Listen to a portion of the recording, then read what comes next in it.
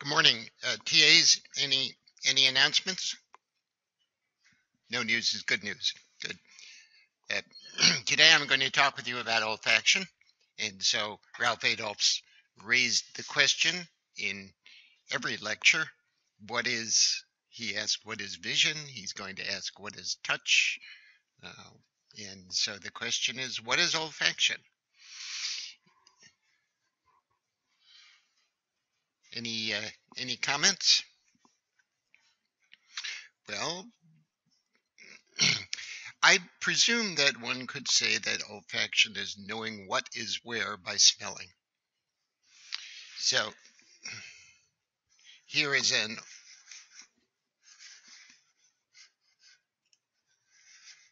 here is a remarkably gifted olfactory uh, animal um, with a nose large enough to house all of those olfactory receptors. We're going to talk about olfaction among vertebrates, worms, and insects today. Proust has this wonderful passage at the beginning of Remembrance of Things Past about the Madeleine that he tasted when he was a grown man, but that reminded her of the lime blossom that her aunt used to give him, that his aunt used to give him, reminded him of the gray house on the street where her room was, where the pavilion stood, the entire set of very pleasant emotional memories associated with his childhood, just evoked by the little piece of Madeleine, which is well, you can get Madeleine at Starbucks these days. They're the little scallop-shaped cookies. Um, so the nose can, in principle, classify thousands of different compounds. But what is it that's special about the memories associated with olfaction? We're going to discuss that mapping of the compounds to the brain. You can classify thousands of different compounds, possibly matching to memory templates, categorized on one's previous experiences and the other sensory stimuli. But what is special about the olfactory system that is able to bring emotional memories? We're not sure. Certainly odorants or volatile compounds can be detected by the olfactory sensory neurons in the nose. Part of the answer may be that outputs from the olfactory bulb go directly to the cortex, olfactory cortex, and as we'll see, other regions of cortex, without passing through the thalamus. So the generalization that we stated in the last lecture, that nearly all sensory information goes through the thalamus, does not apply to the olfactory system. And perhaps the olfactory stimulus goes to areas of the limbic system, which is the belt around the ventricles. Well, Ralph will talk more about the limbic system, that mediate emotional and motivational responses. Certainly the amygdala and the anterior hypothalamus are involved in these responses. So we will go through the olfactory system, in this case, using my conventional method from the receptors to the brain and from the molecules to larger processing.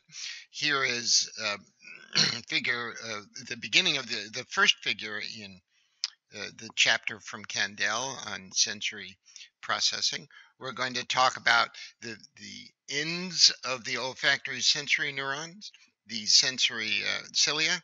We'll talk about the olfactory neurons themselves, which are in the olfactory epithelium. We will talk about the olfactory bulb, which is the first way station, and then projections directly to olfactory cortex.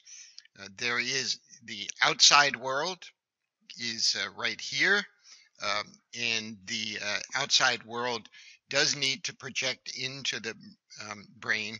It does so through these holes in a plate called cribriform. We will talk about this in detail later on. First of all, in terms of what the olfactory system can distinguish, it's really quite amazing. Carvone, for instance, has a stereo center. It is a rather simple molecule, 3 double bonds, but it exists as 2 isomers. So, although a single odorant receptor can respond to many different compounds, we see a lot of selectivity in odorant binding, or we can study a lot of selectivity. So, we can distinguish the stereoisomers of carvone, and the R isomer smells like spearmint, and the S isomer like caraway. So this tells us that we need molecules capable of distinguishing stereochemistry. And this is very likely on first principles, and we'll see this has been wonderfully corroborated by experiments. This is very likely then to involve proteins. As you know, proteins are made of stereo specific amino acids, and so it's possible for proteins to distinguish many, many examples of stereospecific compounds. In comparing the 2 major branches, the 2 major aspects of the mammalian olfactory system, the main olfactory system and the accessory olfactory system. So the main olfactory system, it starts with the main olfactory epithelium. Epithelium, for those of you who need a little bit of refreshment, is essentially a single layer of cells. The skin has epithelia in it. Many organs have epithelia or endothelia. Again, single layers of cells. The vomeronasal organ is also in the nose, also an epithelium, but in a different place in the nose, more anterior.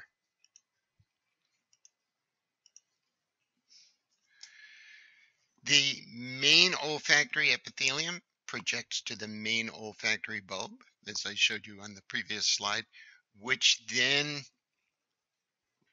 projects to various places in cortex. The accessory olfactory nucleus, piriform cortex, otherwise called visual cortex, the olfactory tubercle, the lateral amygdala, and entorhinal cortex. So these last 2 are the amygdala and the cortex are again in the limbic system. The VNO, vomeronasal organ neurons, project to another olfactory bulb, the accessory olfactory bulb, and these go directly to the ventral amygdala and to the hypothalamus, which are heavily involved in emotion and motivated behavior.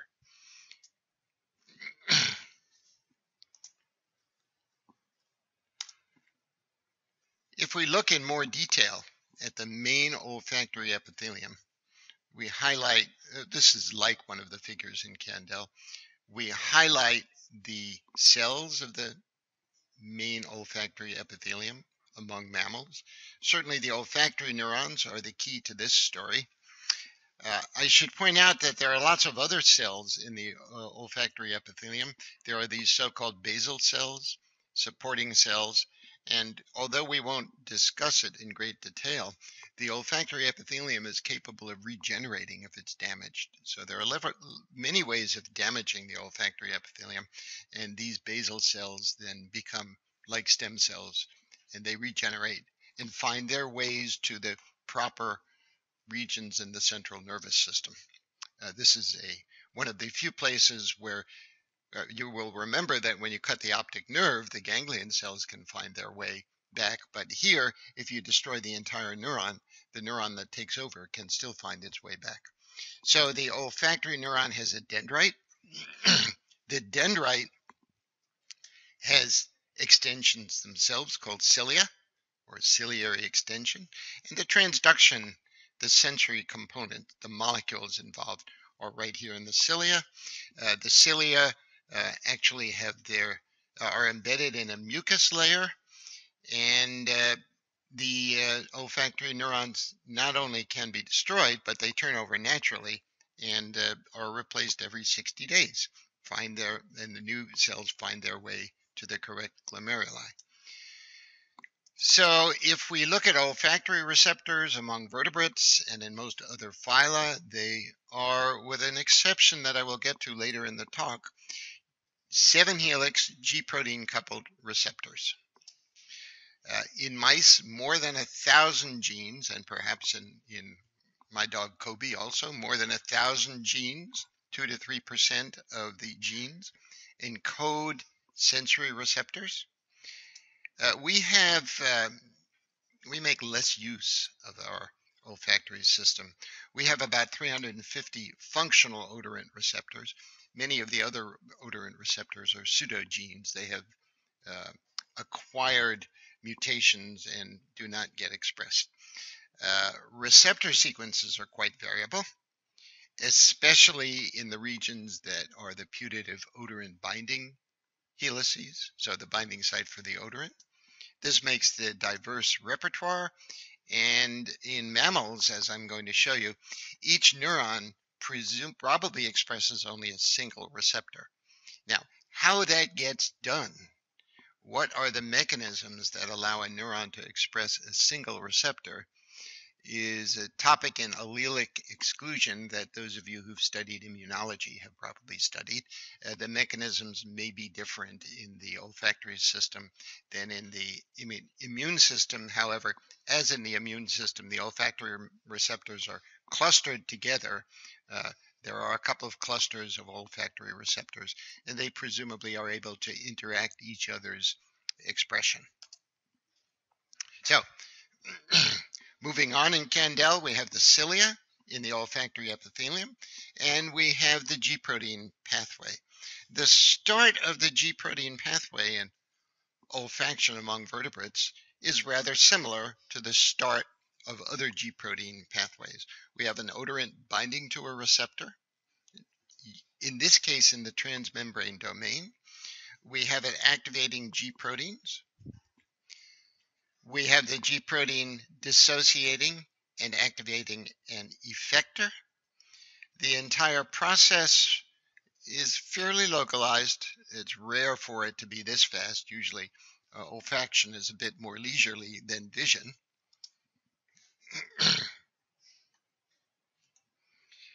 So if we look at our usual map of the G-protein coupled receptor pathway, leading from receptors to G-proteins to effectors to intracellular messengers, there are a couple of differences. You may remember that we have been talking about the intracellular messengers, and when we first brought up the G-protein pathway, we pointed out that the intracellular messenger typically activates kinase, may eventually get into the nucleus, but that a few ion channels in the olfactory system and in the retina are activated directly by the intracellular messengers. And we talked about the fact that this occurs in the retina, although in the retina, as you will remember, activating rhodopsin decreases the concentration of the intracellular messenger, which is a cyclic nucleotide, cyclic GMP. And here in the olfactory system, what are the differences? Well, we have a receptor, I've showed it to you. We have a G-protein. We have a new G-protein that I have not put on the usual diagram. It's called G-olf, but I put it in the same square where I usually put GS, the stimulatory G-protein, because in fact G-olf is very similar to GS and does activate an enzyme. The enzyme that it activates is adenylyl cyclase, just like the enzyme that activates GS, and the resulting cyclic AMP goes on to activate a channel. Why don't we stop here and have a bit of a quiz? Xiaomi, that's what I was doing at the bookstore, getting index cards.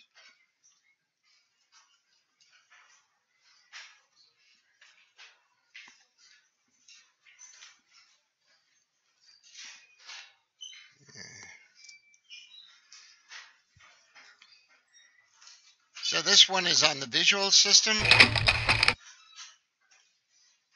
And, oh, I need to pause. Back to olfactory transduction. We've talked about the receptor, the G protein, the effector, which is an enzyme, cyclic AMP, and as usual, you can look at this pathway using the patch clamp, in this case using the excised inside-out patch. When one has a patch from an olfactory receptor cell, or since it's tough to patch clamp a cilium, if you take the olfactory receptor transduction channels and put them in a heterologous system, no channel openings with no cyclic AMP, and then add cyclic AMP to the bath, bathing the inside of the patch in this excised inside out, we get openings due to cyclic AMP. So this tells us that we have ion channels activated by an intracellular messenger, in this case cyclic AMP. Any questions? So more about olfactory channels. They are permeable both to sodium and to calcium. So odorin binding causes depolarization of the olfactory neuron via sodium entry, exactly, or as though this channel were a glutamate receptor, which it's not. In some cases, calcium also enters and activates a chloride channel. And in some cells, as you remember, the chloride equilibrium potential is near zero rather than near the potassium equilibrium potential. That's true in this case as well. And so this process can increase the depolarization and stimulates the olfactory neuron to fire action potentials. So here again, we see a difference between olfactory neurons and your response to the question in the quiz that you just took. In the retina, you need to go through several sets of neurons, several stages in the transduction pathway until you find a cell that fires spikes, the retinal ganglion cells. But here the primary neurons do fire action potentials. They have voltage-gated sodium channels. And so they can get through to the olfactory bulb. I think I made a mistake here, but the olfactory epithelium itself it is this highly involved epithelium, so it has a vastly increased area, so that lots of olfactory neurons can be exposed to the olfactant.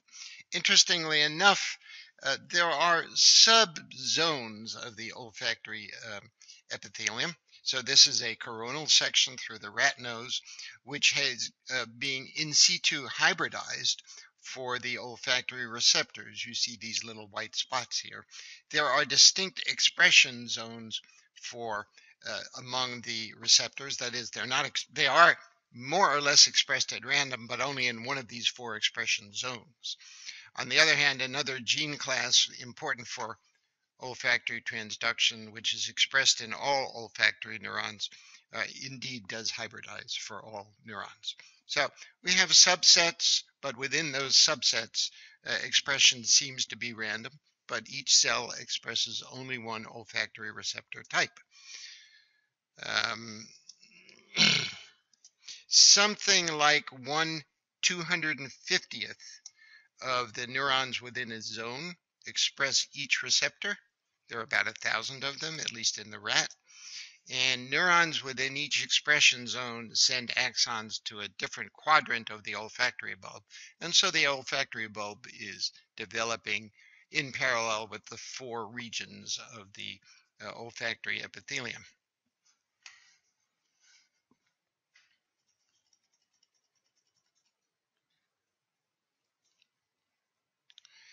So in a little more detail, here we have another figure from Candel.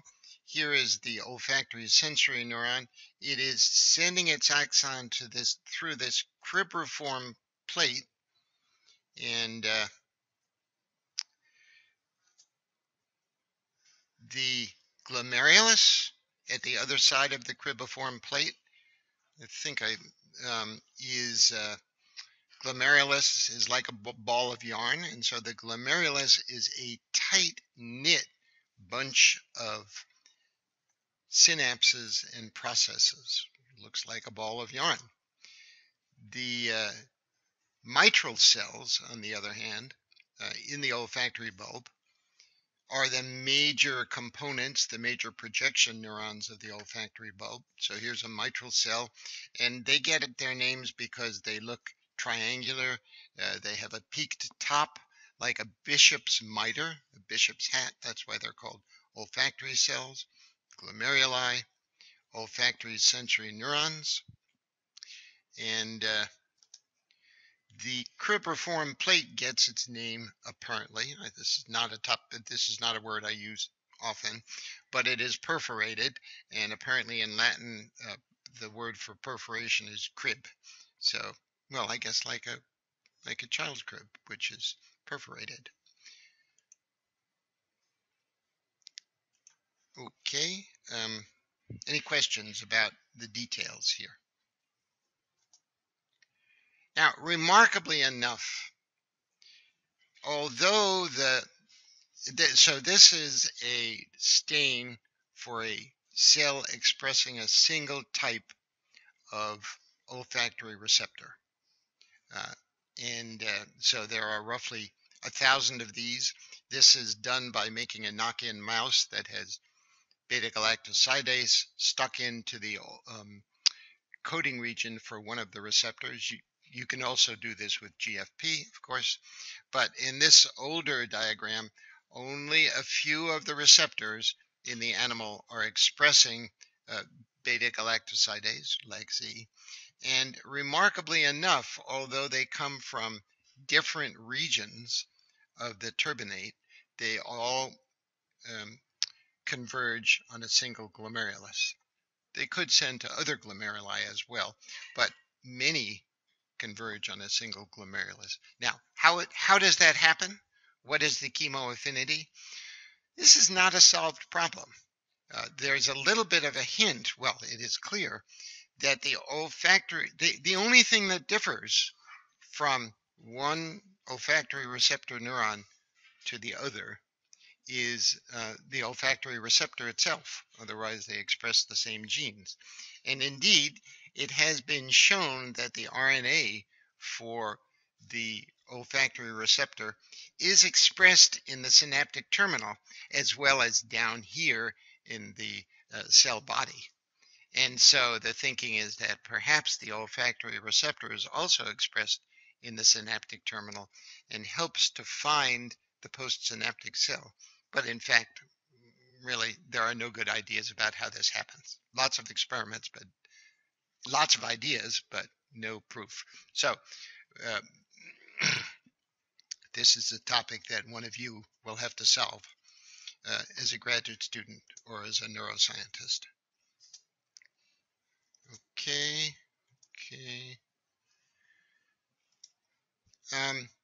So here is an example which really olfactory system has been revolutionized more than other systems by the ability to image calcium and to see the activity in the projections of a odorant receptor. So this is an image of the olfactory bulb in a fish. It's slightly more straightforward to study olfaction in a fish because the stimuli are soluble. Amino acids typically, and so you can wash them through. So here are amino acids. Here are the glomeruli being studied. These are the delta F, the fluorescence associated with a stimulus, meaning that the glomerulus is activated. And so clearly specific glomeruli, or reasonably specific glomeruli, are also activated in response to odorants. In mice, the studies like this have moved also, and for instance, there is the neuron expressing I7, which is a receptor for octanol, and sure enough, if one now looks at the glomeruli to which I7 express, one can see calcium transients in those glomeruli. And interestingly enough, if you move the I7 glomerulus to the wrong place in the bulb, by transferring the I7 gene into the genomic locus for another receptor, the axons find the moved glomerulus as well. So there are some remarkable aspects of olfactory perception and of olfactory maps which we do not understand. An individual piriform, so the piriform cortex, which is part of the olfactory cortex, receives projections from mitral cells, and each piriform cortex neuron receives projections from many glomeruli. The mitral cells also project to the olfactory tubercle and other areas. And so, although integration of olfactory responses and identification of odorants probably takes place mostly in the cortex, there's some integration that occurs in the bulb, as you could see from the tightly wound glomerulus. Now let's stop, let's move from discussing the main olfactory system, main olfactory bulb, and olfactory cortex to this additional fascinating part of the olfactory system, the vomeronasal organ, or the accessory olfactory system. It is thought to respond to pheromones. We'll define pheromones a little bit later, mostly in rodents and among vertebrates that are not primates. It is very well developed. It's cup-shaped near the front of the nose, and as we'll see in a moment, the neurons have basal and apical regions. So the apical region is here where the odorants come in at the apex of the cells, and the basal region is out here. The lumen right here, lumen meaning hole, is where the pheromones enter. The transduction channel and the receptors are on the microvilli at the edge of the lumen. Very reasonable. So here is an antibody to a channel called a trip channel, which is thought to help depolarize the cilia in response to the first calcium input. So trip channel meaning, well, I won't tell you where the word comes from because that'll confuse you even more, but it's another of these channels that are activated by intracellular messengers, in this case by calcium. So the VNO receptor molecules, and this comes from the book too. The chapter in the book was written by or in association with Richard Axel, who won the Nobel Prize for discovering aspects of this system. So there are two distinct families of VNO, vomeronasal organ, G protein coupled receptors. They are quite distinct families, that is, they are not related to main olfactory epithelium receptors. They arose independently. The two families are, appropriately enough, expressed, again, each VNO neuron expresses only one receptor, as in the main olfactory organ. The two families are called, appropriately enough, vomeronasal receptor number 1 and vomeronasal receptor number 2. The protein sequence looks entirely different. V1R receptors have 7 transmembrane regions, so do the V2Rs. The V1 receptors have much shorter transmembrane domain, N-terminal domains than the V2 receptors, and that typically means that the ligand, in this case the odorant, in the case with the short extracellular domain, is binding in the membrane, whereas with a long extracellular domain, the hypothesis is usually that the exciting molecule, in this case the pheromone, is binding out here in the long extracellular region. So these two layers of vomeronasal receptors occur in different regions of the VMO. Remember, it's cup-shaped. Here's the lumen. Here's where the molecules, the pheromones, come in. The two regions and the two receptor subtypes also are coupled to different G proteins. There is a GI expressed in the V1 region. GI is one of the transduction molecules we've learned about. I stands for inhibitory, but in this case, it's probably not inhibiting cyclase. And there is a GO um, expressed in the other set of vomeronasal cells. So this is quite a complex system. Um, and in the vomeronasal cell, we have a different intracellular messenger expressed. Now, instead of cyclic AMP and cyclic GMP, we have diacylglycerol expressed as well as IP3. And you may remember that this is appropriate to the GQ family of G proteins.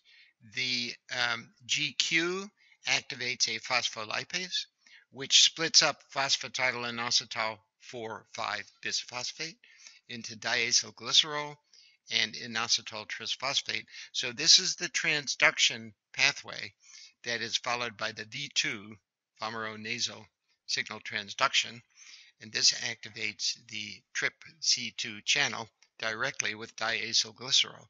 So yet another type of ion channel being activated by an intracellular, in this case a membrane-bound ligand. It's called the TRPC2.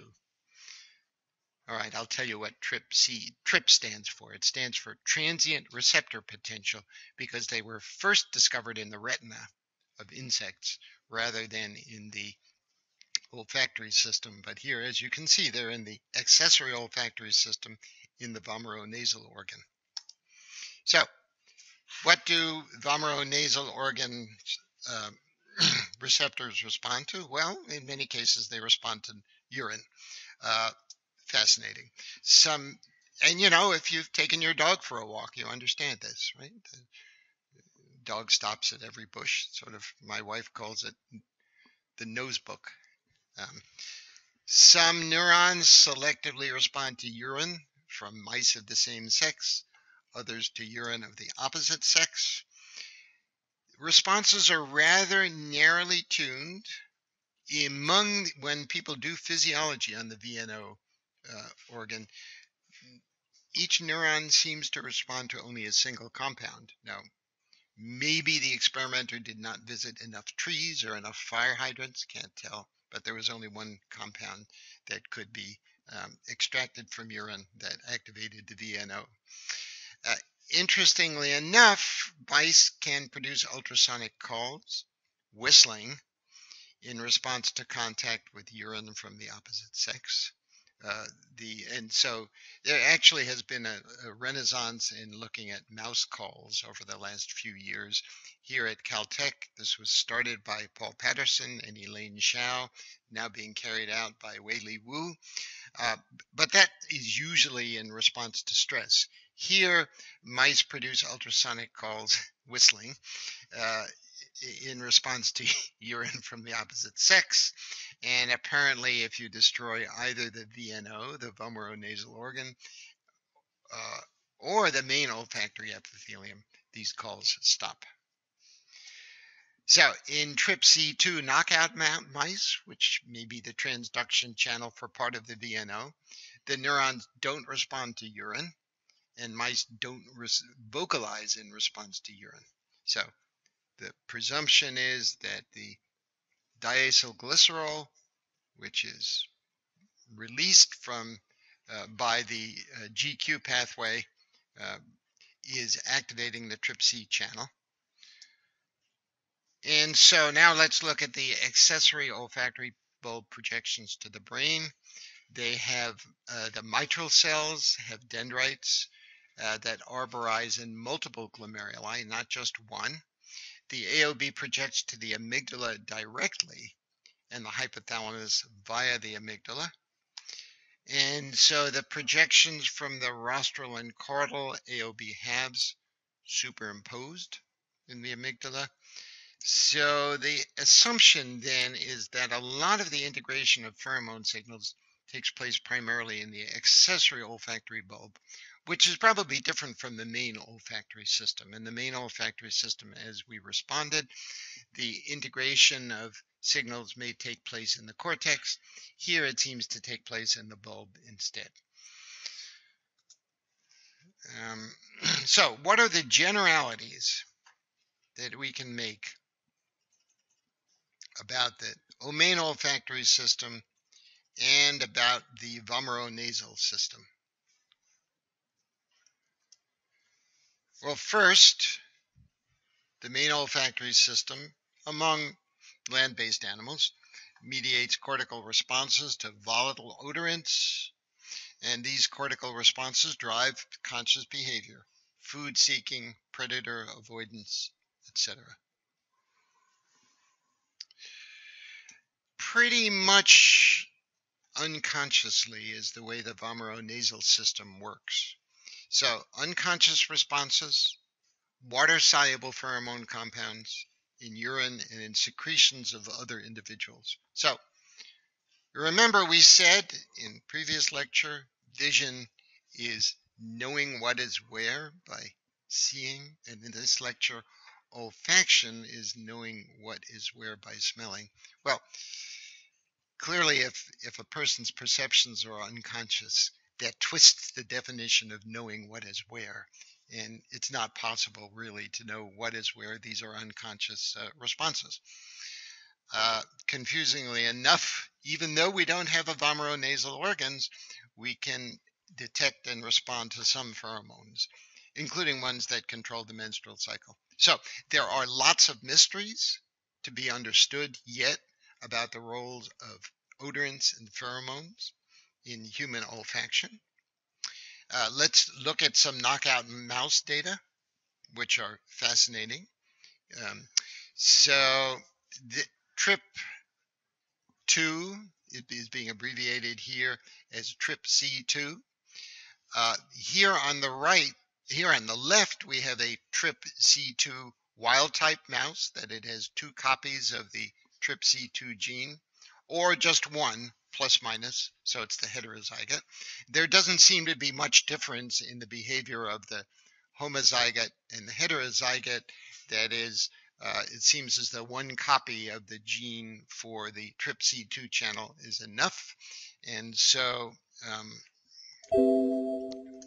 these mice attack intruders introduced into their territory, especially they get a special kick out of attacking intruders which have been swabbed with urine from males. All right, so these dots on the ethogram are attacks by the subject mouse. And the control intruder evokes some attacks. The intruder swabbed with male pheromone gets a lot of attacks. However, the TRPC2 knockout mouse does not sense the intruder or does not respond with attacks to the intruder, even when the intruder is swabbed with the urine. So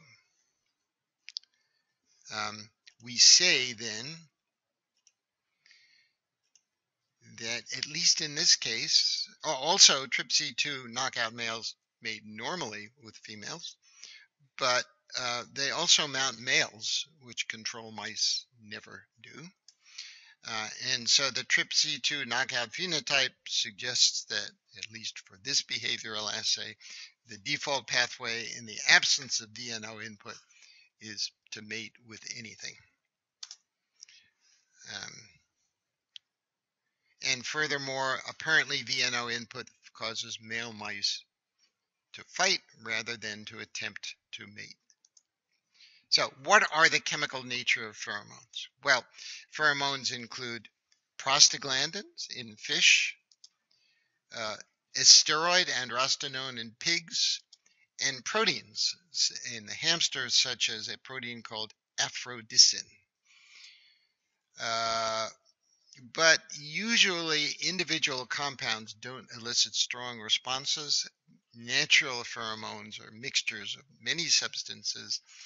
Maybe they are all carried by proteins, plus the proteins carry the pheromones plus small organic compounds. So It is a mystery how an individual vomeronasal receptor can respond to this mixture of pheromone molecules, but it does.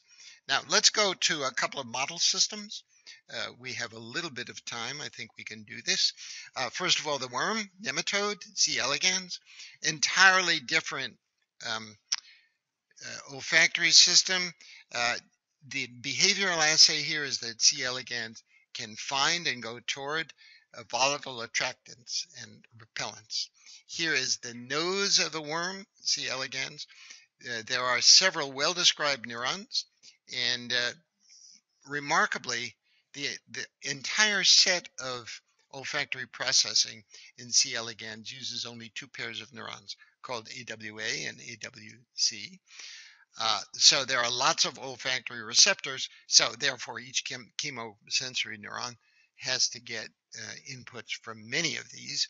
So here is a AWA neuron expressing GFP. You can see its cell body here, then it goes out to the periphery and it has the cilia which do the sensing. The dendrite is quite long. So the odor 10 receptor is expressed in AWA, including its dendrite, and ODR10, among other ligands, responds to diacetyl, which is 2,3-butane-dione. And worms that are knockouts for odor 10 are not attracted to diacetyl. So the phenotype of the odor 10 knockout doesn't respond to acetyl. It also does not respond to 2,3-pentone-dione, which interestingly enough differs by only one group. Odor 10 mutants still chemotax to 2,3-pentane-dione. And so this is remarkable specificity. And AWC cells, the other sensory cell, has receptors for 2,3-pentane-dione. So we have a duality, one receptor for one type, one receptor for the other. And if you destroy AWC, the other olfactory sensory cell, the animal can't chemotax to pentane-dione. More than responding to one cell, though, odor 10 actually diacetyl, we have to understand where diacetyl comes from, and it comes from bacteria. These bacteria typically live on citrate as their carbon source, and sure enough, odor 10 also recognizes the metabolic intermediates, citrate and pyruvate. So diacetyl has become a volatile signature for some bacterial species. So other bacteria don't make diacetyl, but they make acetylene or lactate. And diacetyl attraction, therefore, allows the worm to recognize some food sources at some distance in the soil, sort of like a dog figuring out where you are from afar. And so it is possible that the non-volatile interactions of citrate and pyruvate, which can also be sensed by odor 10, can provide, first of all, a long-distance attraction, and second, a more local taste-like attraction after the worm arrives at a bacterial colony. So, remarkable aspects. Moving on to insect odorant receptors. We've had a surprise recently. Although the Drosophila olfactory receptor seems to have 7 transmembrane domains and was thought for many years to be a G protein coupled receptor, it may instead be part of an ion channel. So here we have a gene family of 60 genes encoding insect olfactory receptors. We have, for insect olfactory receptors, we also have an auxiliary subunit, which also looks like, it has 7 transmembrane domains and looks a bit like a G protein coupled receptor. However, it seems to occur in most olfactory receptors. So we have a variable subunit, presumably dimerizing with an invariable subunit. The names are various because this fixed receptor has been discovered by several groups, got several names, but the terminology is converging on orco, which means olfactory receptor, perhaps common or something like that. So it may very well be that instead of the second messenger operation of vertebrate olfactory receptors, vomeronasal organ, even worm olfactory receptors, the insect olfactory receptor may be a direct ligand-gated ion channel activated by the odorant. And you can look in the book for the structure of the Drosophila olfactory system, which is quite different from the one I've described here. And of course, Betty Hong here at Caltech, one of our wonderful assistant professors, is working on this system. So here's a nice summary of the similarities and differences in olfactory receptors among vertebrates and insects. C. elegans is not here. As I've just told you, vertebrates have GPCRs, insects are not. Insects have a smaller repertoire. We can go down the list here about topology. One of the striking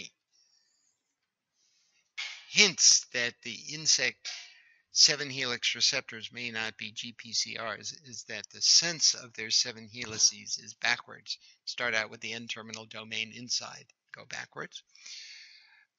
Among vertebrates, there are lots of pseudogenes, especially among non-olfactory animals like us, very few in insects.